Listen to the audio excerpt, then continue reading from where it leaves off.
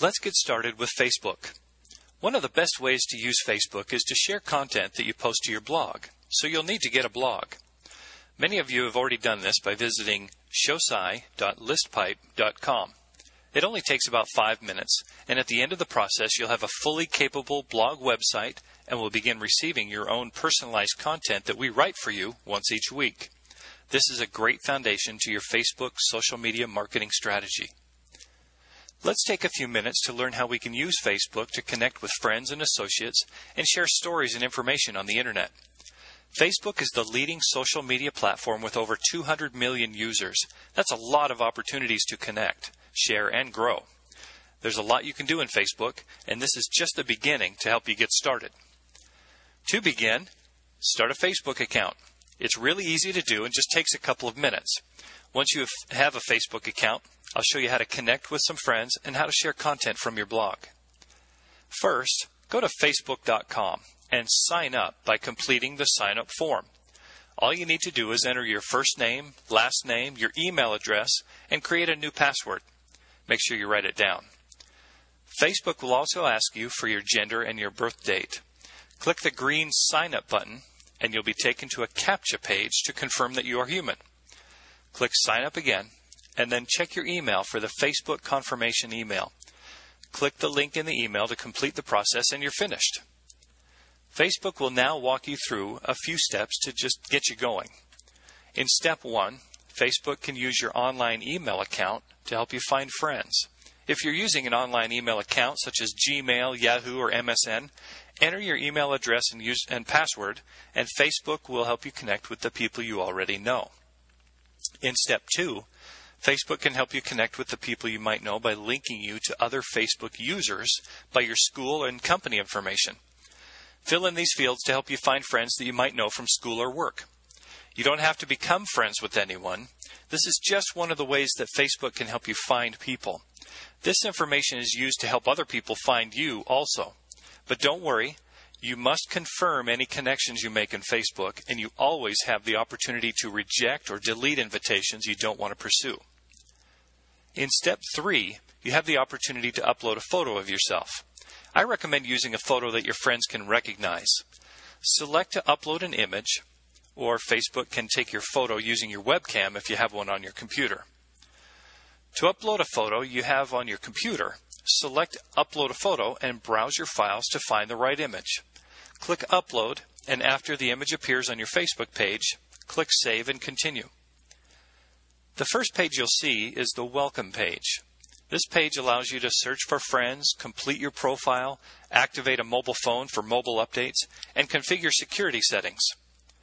To find a friend to connect with, enter their name in the Find People You Know box and click the search button. Facebook will give you a list of possible matches.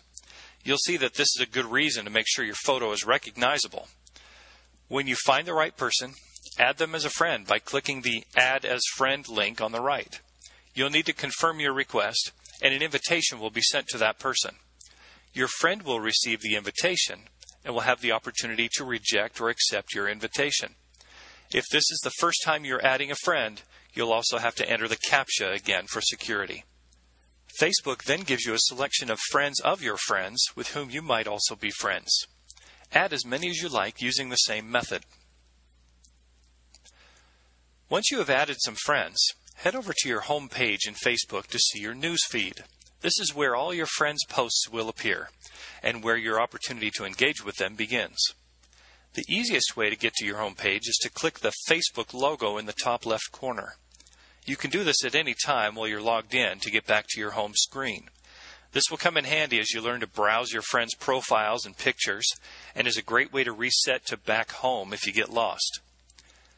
While on your home screen, make some comments or like some of the comments made by your friends.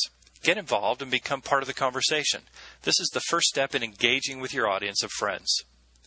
The next step is in sharing and creating content. On your profile page, you'll see a box at the top for entering whatever is on your mind. This is the place where you create your announcements and post ideas and original comments to your friends.